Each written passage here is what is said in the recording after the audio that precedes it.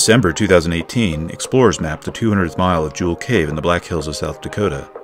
This milestone achievement comes nearly 120 years after the cave's discovery and 60 years after modern exploration began. To commemorate the occasion, Black Hills Parks and Forest Association, Jewel Cave National Monument, and the Pahasapa Grotto collaborated to host a weekend reunion and celebration event in Custer, South Dakota.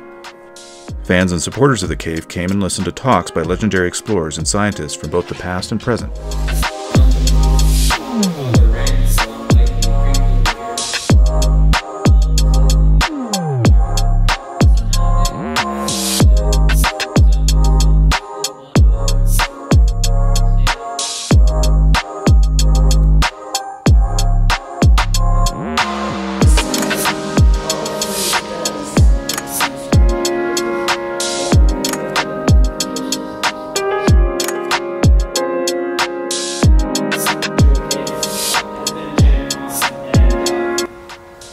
It's wonderful to know that the cave we discovered, everyone else has discovered too, and they think it's as wonderful as we did.